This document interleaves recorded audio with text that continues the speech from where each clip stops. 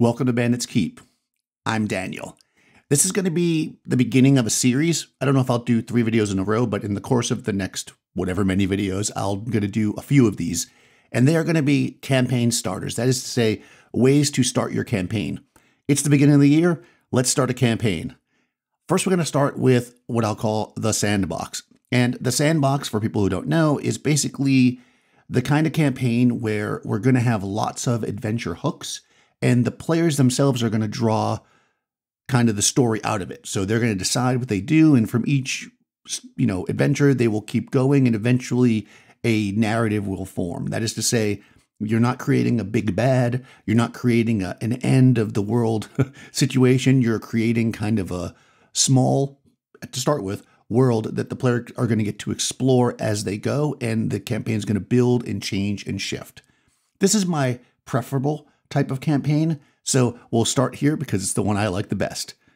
What I would say is, number one, straight up, if you're starting a Sandbox campaign, or really any campaign, you should read the post from 2017 from Chicago Wiz. I will put a link called Just 3 Hexes. And in this post, Chicago Wiz walks through how they start a campaign, and they basically start it with 3 hexes, technically 4, because they start with the settlement. And I'm going to use this as my baseline. Now, they have a beautiful concept, and they say, this is how I did it, and they walk you through it. So definitely read that. I'm not going to rehash that too much, but I'm going to talk about how I'll use that as my basic system, and then we're going to add the rest of the stuff that I think that you'd want to have to start the campaign. So just quickly, the 3 hexes are essentially adventures. The 4th hex, or the hex 0, is your starting village. You're going to create a starting position for the characters. You're going to create 3 places of interest that they might want to explore, and then you're going to seed them with rumors about those. And again, at that point, they make a decision of where they want to go, and you're off and running. But there's more to it than that, and we'll get to it. One thing is this: if you are creating a hex map, in the case which we're going to do here, you don't need to create all the details everywhere, but I would create a decent amount of space to start with. Because if you think about it, if you're standing, I live in New York, so if I'm standing somewhere and I look out at the skyline, I can see in the distance mountains. You don't want to be creating your hex map 1 hex at a time and the character's exploring through this desert, then all of a sudden you roll a mountain, right? So some of those things we want to have in place. That's also going to help you with your water sources like rivers and stuff where they generally come from mountains. And there's lots of tools we can use to make those maps.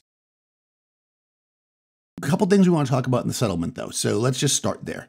Number one, what you want to do is figure out where it is. And in my opinion, your best bet is to put it somewhere on what is often referred to as the borderlands. That is at the edge of adventure where there's lots of unknown space around. Obviously, there's going to have to be some way for the PCs to get there. I would not have them start there. The reason for that is because you want things to be mysterious. You want them to figure things out. You don't want the player to say to you, well, I've lived in this town my whole life. I don't know anything about that. So, make it someplace where they've moved to. The way that I will generally do this is I will either start with some kind of narrative. And of course, you want to give the players an idea. This is what's going to happen before they make their characters. Some kind of narrative that gets them to the beginning and then drop them in the hex with the village. So for instance, a very classic module, B2 Keep on the Borderlands, starts with the players approaching this keep on the Borderlands. That's all the information they really have. There was a road where they traveled for many days to get to the keep. There's a safe spot here, the keep itself. Once you're in there, there's rumors. And of course, very famously, there is a dungeon, the Caves of Chaos, that you can explore. So on that note, we want to make sure that when we make our village, it's not just in the middle of nowhere with no way that anybody would get in and out, right? The PCs had to have gotten there somehow. You can do it any way you want. You could do, for instance, Keep on the Borderlands. They traveled down this trade route, and this is basically the end point, right? They're trying to establish new areas, and this is the end of it. They're at the end of the line, if you will. You could put it on a river, which is what I'm probably going to do in my example that we're going to do as we go. You could put it on a regular trade route, like a caravan route. I've done that. When I did my Hyperborea campaign, I had the player characters start as caravan guards, and that's how they knew each other. And then when the caravan reached its destination, they started the adventure in this new city that nobody had been to. So I will definitely have a whole list in the description of different things, but there's a handful of tools I use a lot. One I've talked about a bunch, It's called the OD&D Referee Tools. That can roll up a lot of things for original Dungeons & Dragons, which is what I'm mostly using these days. So it rolls up encounters, it rolls up castles, it can roll up NPCs. That's super useful. If you want to roll up player characters or a little bit more detailed NPCs, there's the total party kill character generator that I use a lot. And of course, something I've used for years and is an amazing resource is Donjon. So we'll definitely dip into those, and I'll talk about a few other things as we go. Okay, so let's start with the starting hex. Again, you're going to want to create a town, and there's loads of people that talk about starting towns and whatnot, but I'm going to kind of walk you through this a little bit. Donjon has a really nice little starting village creator if you want. It can create not just the map of it, but also the leader of it, the government. So you can use that if you want. That's a good way to go. Or you can just make something up if you have an idea. These things, obviously, there's two ways to do this. And it wouldn't be much of a video if I just said, hey, if you have a couple good ideas, just put them on the map. So we're going to walk into this as if we know we want to run a campaign, but we don't really have an idea of what we want to do. We have a lot of maybe little ideas. We don't have a fully formed idea. So let's assume that we're going to use a village that is created, or town or city or whatever, that's created using Donjon. The other way you could do it is you could find a small adventure that details a town, village, or city. There's lots of those out there. Again, going back to classic adventures, the village of Hamlet. Here you go. You have a village. You got a little dungeon. You're good to go. That's a place where you can start. But in your village, you want to establish, let's say you're going to make it from scratch, a few things. One is you want to establish how things get in and out of the village. That is, again, how do the player characters get there, but also how often and who comes in and out of the village. Also, you want to establish how rare or abundant certain things are. So if you are truly in the small, village of 50 people in the Borderlands, you might not have, well, you might have a blacksmith or somebody who blacksmithed in the city that has moved there, and they could fix some minor things, but they're not going to be able to make you a suit of plate mail armor. There's just not the resources. You also have to consider what's going to happen with all this treasure the player characters are going to have. How is that going to come in and out of this town? How does that connect? And in some ways, this is really nice, because if you create a small village that can't really handle all the wealth, the player characters will eventually need to leave. And again, that's part of the sandbox, them moving on. Let's talk about the map for a second. We're going to place our starting village in the center of the map, right? That's going to be the center of the character's world to start off with. As far as the size of the map, I like to make my map where it will take no more than 1 week to reach any point on foot. So if you're doing, let's say, 5-mile hexes, like I generally do because I'm using the outdoor survival map a lot, and you can move 3 hexes a day, well, in a week, because you can travel 6 days, you can mostly go 18 hexes. That's as far as you'd be able to go on foot. So I wouldn't make it any more than, 18 in any direction. If you make it bigger than that, it's, you're not going to be able to explore it right away. This is where we can keep adding things later. So you do want to put some kind of mountains or something where the water's coming from if you're going to put them. Put them with the 18 miles. I feel like if you're within 18 miles, I know that because of the curvature of the earth, we can only see so far or whatever, but so for me, that would be a good size. 18 hexes out would be the biggest I would make it. Now, if the characters are going to have ready access to horses, you might want to make it bigger, or maybe just make the hexes larger. That's probably what I would do and use if you're using horses, which move, let's say, twice as fast as a person or three times as fast. I'd make the hexes, instead of 5 miles, I would make them 15. Why? Well, because you're going to be able to explore each hex faster, so it kind of ratios out to be the same, right? Make the hexes larger, reduce the speed of the movement, so you don't have to make such a huge map. You can always zoom in. So years ago, I backed a product called HexKit on Kickstarter. It's still available. It's a great little software that you download. You can make all kinds of maps with it. I love it. But it is a paid software. So I looked around to see what was available to whip up a hex, and I found something called HexFriend. I used it a couple times just to see how stable it was. It seemed to work pretty well. So I'm going to put a link to that. If you want to make a quick map, I think it's a good spot to start.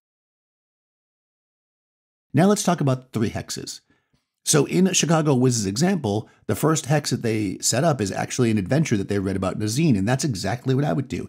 Take at least one of your hexes from some adventure that you found somewhere. I'm a follower of Tim Schwartz over at Gothridge Manor on their Patreon, and you can actually go to their Patreon page and all the PDFs of, or I don't know if all of them, but the vast majority of the adventures that they create are there for free. You can also support at different levels. I support on the print level, so I get them in the mail. But Tim makes great single location short adventures. So I think taking something like that, or taking something from an issue of Carcass Crawler magazine or Knock, is a great way to start. Just take an adventure you like and boom, that's a location. Think about what the adventure is, write up a couple of rumors. This is what the party's going to have. They're going to know something's over here, right? For your second location, or at least in this example, because again, you could just get creative, right? But again, we're going to create it from scratch. Maybe use something that's a generator. So for me, I'm going to use Perilous Wilds. This is for Dungeon World, and there's lots of stuff in here for Dungeon World. You can also get a version of this that is just the tables, which is probably all you need, but I already had this, so I didn't buy the tables separately. So I'll use the actual book, but if you just want the tables and you don't care about Dungeon World, then I think it might be a couple bucks cheaper to do it that way. For my third location, I'm going to use something I found online. I found a website, gnomestew.com. They had effectively a blog post about kind of creating hexes and hex crawls. But at the end of it, they have like a little location generator where you can roll, I believe it's 2d12 or something, but basically you roll on it to see the features in the hex. So I'm going to use that to create my third location. Then what we're going to do is we're going to place them on the map. Now, here's the thing. For me, I would place the adventures not equidistant from each other, and ideally through different types of terrain. Again, this creates something where the player characters need to make a choice. Oh, just beyond this ridge, the barren plains start. A 2 days journey out there, there's a tomb that people have gone to investigate, but nobody's ever returned, right? In the darkened forest where the kobolds dwell, there's said to be a well in the ground that if you crawl into it, there's vast treasures in a mine. Okay.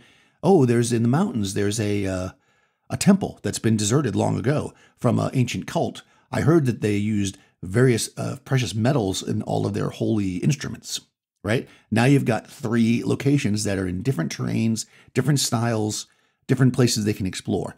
Let some take more days than others. Maybe make one that's only a day or so away, make one that's maybe a 2 or 3 day journey, and make one that's at the maximum, at like 5-day journey, so that the characters can decide what they want to do. They might go to the closest one first, but they might not. Maybe the one far away is more appealing, and they'll make that decision. And speaking of distance, one thing we want to consider is our wandering monsters as we're traveling through the wilderness. We're going to want to make custom lists of wandering monsters. And what I like to do is do bands of difficulty. That is to say, the further you get from the village, the more difficult, the higher challenge, if you will, the monsters will be. So close to the village, you're going to run into more docile animals and maybe the occasional predator out there. As you get further out, you're going to find more and more predators. And further up from that, you might even find intelligent species that might raid, like orcs and gnolls and things like that, living further out, or maybe lycanthropes, clustered together. That's what you're going to find as you travel further and further out. This sets almost like the way the dungeons work, right? The player characters can decide their distance. So again, that 5-day journey might seem like the best option for them because maybe they're like, oh, that's where the most treasure is. But not only is it multiple days in the wilderness, which means multiple chances of encounters, the encounters are going to get tougher because it's further away. And they have to also return, right? So if they get injured, they've got to go through all that to get back. So they need to really think about it before they hit these different spots. The thing is, don't make one right next to the village and then the other 2 super dangerously far away either, because again, you want all the choices to seem interesting. So for me, I would put the one that seems the most dangerous, make that one maybe with the most details, or at least the most alluring treasures, right? That's said to have a golden crown worth 10,000 gold pieces, where the other one is, buried with some silver. That way the players can decide, are we going to be greedy? And that's what you want to do. You want to tempt them. So another thing we want to consider with our wandering monsters is we want to think about how they can lead to future adventure. That is to say, when you are encountering, I don't know, like a deer or a wild boar, that might not lead to anything. But when you encounter, let's say, some kobolds and you roll that it's their lair, that could be another location. Or you roll some orcs and on their bodies, they might find a treasure map, or they might trace back where the orcs came from to figure out where they were. Or you might see tracks of a giant or a dragon flying overhead. All these encounters that you may or may not interact with the player characters can potentially lead to more quests. Not everyone, but a lot of them should have at least that potential. And of course, all of the quests that they go on could potentially lead to things. Remember, you're going to start at first level. So when they go out to that, barrow and dig up the treasure there, maybe there's rumor that there was a magic sword, but the sarcophagus has been cracked open, and you see clearly their hands were like this, but there's no sword, but there's some gems and stuff, so they got some treasure. So where is that sword? Now they can try to figure out where it is, right? Maybe they can find another rumor, maybe they can find clues there. There's all kinds of ways that you can figure out way more, adventures from that original one. So everywhere they go, what you ultimately want to do, in my opinion, although some people sometimes it bothers my players, I think it bothers in a good way, is you never want to stop dropping stuff. There should be so many things going on that get the players excited that they can't do all of them. That's the sandbox in my mind. There should just be, everything should be connected. You find stuff. What is this? Oh, we found this tomb. Oh, but here's a diary in here that somebody left talking about burying treasure somewhere else. Or they find the knight there and there is some gold and stuff, and the sword's not magical. And then you find the diary saying, my beloved, I know you want to be buried with your sword, but I thought tomb robbers would steal it. So instead I took it to the highest peak of the mountain, again, and you can, you can do that, right? So you can keep having these. I mean, don't do it to trick your players. Like if the sword was supposed to be there, make sure that it's there. But my point is you can have breadcrumbs leading to other things. Let's take a second to talk about NPCs, because this is going to be important. And I kind of put it at the end here because they're going to be NPCs everywhere. So number one, you're going to have NPCs in the village. These can be mundane people. They could be adventurers passing through. They could be merchants that come and go. They could be the way the player characters got there. Maybe, if they came on a caravan, then the caravan will probably come back and forth. In the wilderness, you can also have NPCs. They can be groups of adventurers that the parties come across. They could be, intelligent type races that the characters can interact with, maybe gnomes or kobolds or orcs. And finally, there can be NPCs in your adventure sites. I named a few closed off tombs, but what if you travel across the desert to this place that was a burial mound and you find now there's a monastery there that nobody knew about because nobody goes out there, right? Maybe everybody who went joined the monastery. Maybe those monks are actually magicians who are casting charm person spells and keeping people there, right? This can be an adventure. And this is the fun of it. We want to add NPCs as we go. And again, the player characters leave town for a week. They come back. Maybe somebody new's come to town. This is how we can seed them with more rumors, because rumors are the lifeblood of the sandbox. Rumors, and to a lesser extent, in my opinion, quest givers, that is people asking the PCs to do things. Basically, they're going to be in a place and they want to adventure. So give them ideas of where they can adventure. Oh, we raided those barrows and we saw that everybody was using these certain, or maybe they don't. Okay, player characters go out and they raid the barrows. They come back with all this treasure. And then some elder in the town is like, oh, those are the symbols of such and such, cult of this, deity or whatever. That's right. My great-great-grandfather told me that 4 miles out this way, they used to have a conclave. Oh, really? Right? And this is how we continue to build our rumors. Rumors are what we want to keep this thing going. So now with all that in mind, I'm going to stop here as far as talking about it. I'm going to make it a small sandbox. I'll come back and give you an overview of what I created. Okay, I took some time to whip up effectively a sandbox based on what I was talking about, and I'm going to jump it back on my iPad and we're going to run through it quickly. I'm not going to spend a ton of time on this, but you'll get the idea. Again, I created this using the hex. I'll put all links to all this stuff in the description. I didn't use what I normally use. I used the hex friend online, so you guys could jump in and do the same software I did. Basically, I've got 3 locations here. This one we got the little house in the middle there is the starting hex with the river running through it. Then I've got a shrine off to the left of that, and to the right and up I have a tower, which is a deserted wizard's tower. And then I have a forest full of barrows, effectively. So that's kind of fun. Then I went to Donjon and I made a starting village, Pruthi, and it's got a population of 41. It's governed by a reeve, and we have a few little locations there, as well as some NPCs that have little bits of backstory and little fun things. You know, you've got Eomac, human paladin, good. Thin blonde hair and dark amber eyes. He wears banded mail and wields a short sword and shield. He seeks the meaning of a strange prophecy. And of course, Don John has prophecies. So if you want to use this character, make a prophecy, add it to it. That's somebody the party can interact with. They could hire them as a henchman. They could just be somebody that they interact with in town. Then I created 3 adventuring spots, just like Chicago West recommends, right? We've got 1010 is the adventure location. Like I said, this is that forest littered with barrows. So here I took 5 adventures from Tim Short's, small adventures that are like 1-session adventures. And I made a little mechanic where when you're searching the woods, you have a chance of finding one every day.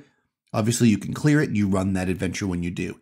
You could create more barrows. You could look for other adventures. You could put a larger dungeon there that they might stumble upon. But this is what they know is there, if you will. Know based on rumors. Then I've got this ruin. I used Perilous Wilds for this to create it. I don't have a map for it, but the theme is basically a wizard who a plague to wipe them out, and unsettled dead, or it's unquiet dead is what it is. And we've got several cool things here. We've got a dead creature, we have junk, an elemental trap, a puzzle, another dead creature, a magic pool, which is always fun, coins, so you get some treasure there. You've got a couple of creatures fighting each other, an altar.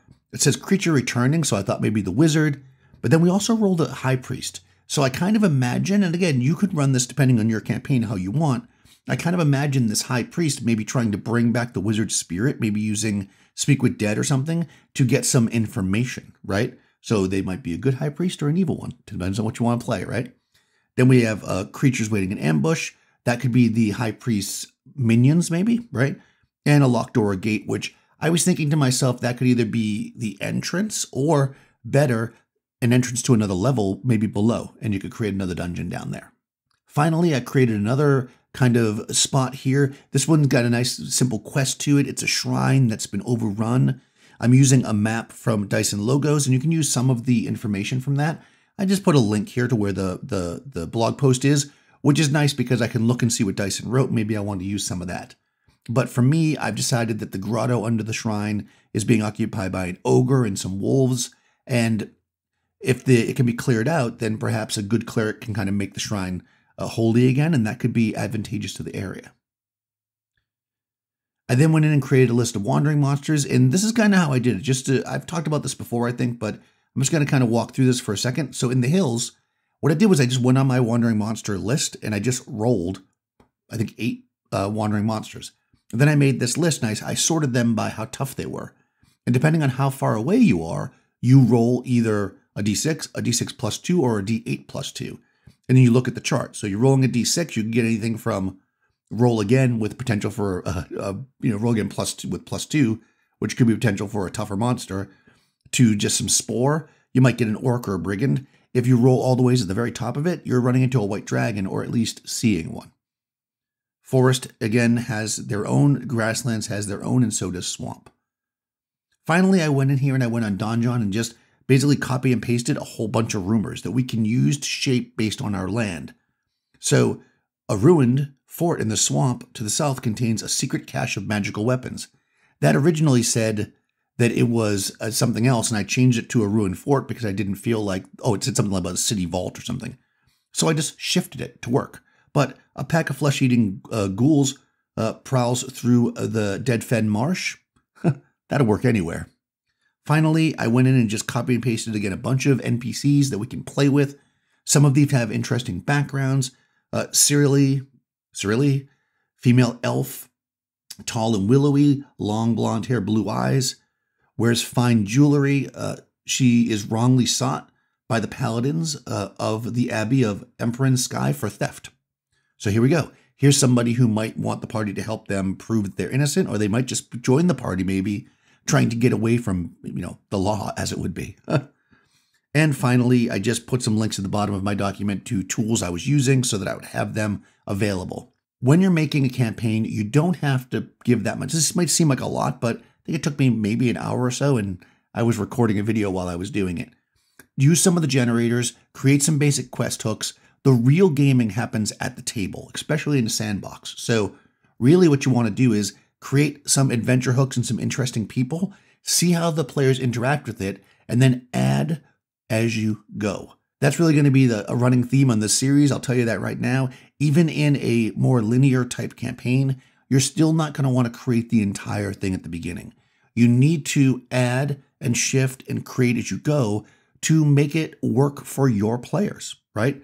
If you create something whole cloth, you'll almost certainly have to change it when the players interact. So why not evolve it with them? That's what I like to do anyways. Let me know what you think about this. Have you built sandboxes before? Have you used this Chicago Wiz technique? Definitely check out their blog, read about it. They have a few zines too. I think you can purchase them maybe on drive-thru. You'll see all that stuff on the blog, and that's well worth it. Really good content there. If you haven't already, please do like the video, ring the bell, subscribe to the channel, do the hokey pokey, do all that stuff you got to do. Check the description below. I will put links to all these tools that I use to make this sandbox starter. I'll also put a link to my Discord server if you want to jump over there and talk about it, and a link to my Patreon if you want to support the channel. I'll talk to you soon.